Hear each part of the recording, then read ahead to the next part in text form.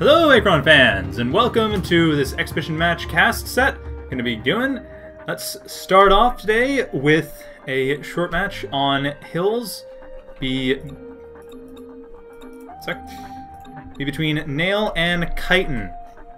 So I attempted to cast this the other day and it looked like there were some issues. However, it was merely that I was casting with the wrong version of the game. It accidentally was using the incorrect version. So this is the correct version of the game that was played with, thus should work fine.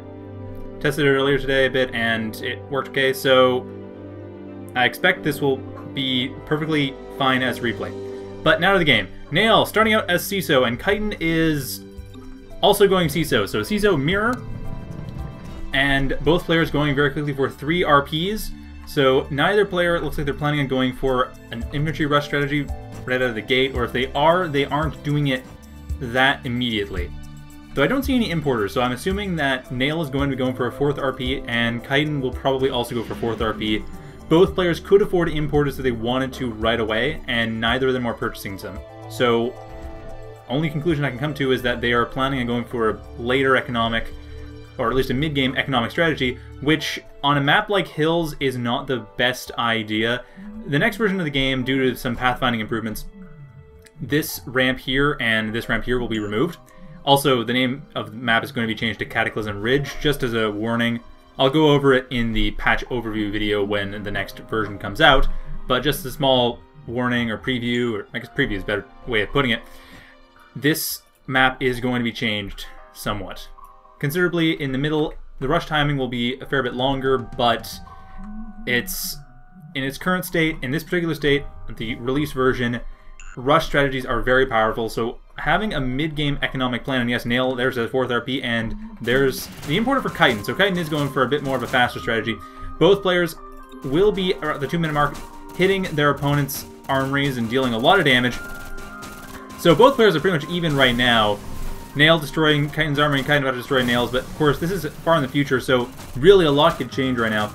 And Nale is probably going to be changing that RP into an importer, just because he sees the rush coming. Like I said, rush strategies are very powerful in this map, so going for a mid-game economic focus without having at least an early importer or something for a protection, some way of getting units out, especially for CESO. For Vecchio and Grekum, it's a bit different since they don't need reserves, but for CESO, having an early importer is pretty much necessary on a map like Hills.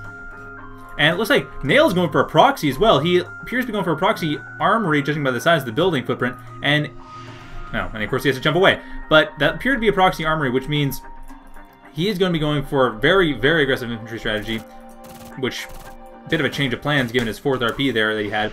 And Kytin going for early factory, which is quite a bit more normal. 4 RPs as well, so definitely going for more of an ATHC heavy strategy. 3 on LC, 1 on QP, and an importer. This is perfect for ATHCs. However, the question is whether or not this factory will be able to get up before that comes up, and it looks like it should be able to, but he's still taking a fair amount of damage to the main base. He's doing quite a bit to Nale as well, but Nale is not focused at this point in time. Nale is a minute down from here, building an importer with a proxy armory. Yes, that is what it is. And he is going to be quite threatening, seeing as he has armory right next to Kytin's base, and Kytin doesn't seem to be aware of this at all. So Kytin is going to want to deal with this, want to find it first, and then deal with it. While Nale, he is still dealing a lot more, well, he's actually not dealing that much damage to Kytin. Kytin getting an ATC up and managing to get rid of Nale's infantry, and also getting rid of Nale's importer, well, at least aware of the importer, so we'll see if he changes his plans about what to hit first, because the armory is really not a high priority target compared to an importer. Losing the importer means no units can be built at all. Although, if Nale is smart, he will be putting a proxy importer with this armory, or proxy importer in the background here, or, well, at any rate, a second importer would still be a good idea for him. So Kytin has his ATC out at the 3-minute mark. Nale's about a minute down from here, and it looks like he's just about to find that armory. Second ATC is built up as well.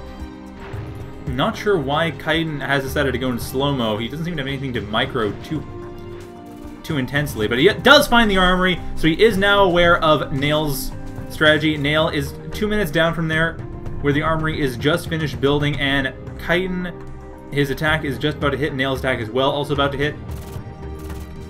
Not sure. Oh, Nale's Marine would have, of course, gone back here to keep building up.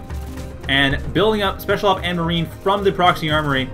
So Kytin well aware of it, but Kytin has not jumped back to deal with it. So once the next time wave comes along, once this green time wave comes along, then another set of infantry will be up here to help deal with these ATHCs. However, ATHCs are still pretty strong against infantry, and here's a macrofab as well. So Kytin definitely trying to tech up quickly while Nale is going for more of a rush strategy. Though Nale, really, it's a matter of whether or not that he pulls this off. And here is a second armory and another importer. So he does decide to build an importer here, keeping this one small base while getting more and more infantry. The factory isn't even done yet, and the special ops has been moved back so it doesn't get killed just on its own, which is right here. So these ATCs are going to have quite a harder time on this time wave, and like I said, that's this green time wave along here. That's when we see whether or not the ATCs will actually do their job properly. However, judging by the propagation, it looks like they will. So let's see what happens when it gets down to that. Now, Kytin, on the other hand, dealing a lot of damage to that importer. Still not going around to damage it, though. Just attacking the armory first, pushing through that. At the 3-minute mark now, Kytin has his ATCs building up. I'm not sure if he's aware of how much this has developed, but his ATCs are still dealing a fair amount of damage at the 5-minute mark after the green time wave propagation. So the infantry that are placed here are still not quite enough to deal with the ATCs that Kytin has sent, while Kytin dealing a lot of damage to Nale's main base. However, once again, the red time of Nale having that extra armory might help. He has a couple more infantry than he did last time. Against the ATCs, this might work, and let's see, one ATC coming in, and this is the unplayable past edge pretty much, so this is going to be very close to the definite events. And the second ATC is almost done. Now it's out.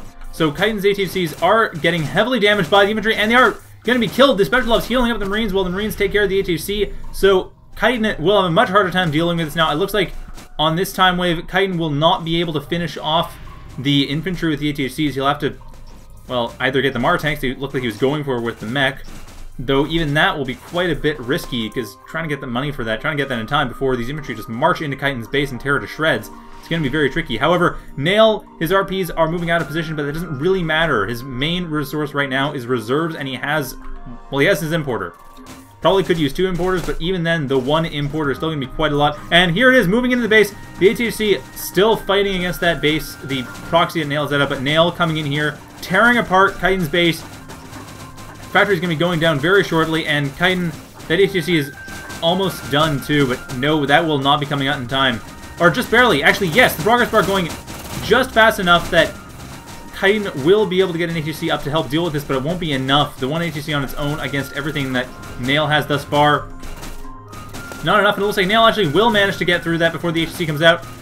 And Kytin has pretty much lost his entire base. His ATC doing what it can, getting rid of the importer, or trying to, but not enough. Nale really has all he needs to win. So Kytin surrenders. Very quick game, and very glad that actually worked. So yes, if you're watching, last time I casted, this is what should have happened in the last game that I cast. And a good way to start off this cast session. So once Kytin actually surrendered, there we go. So Kytin is surrendered, and moving on from here to another game. So stay tuned. We'll be back in just a minute.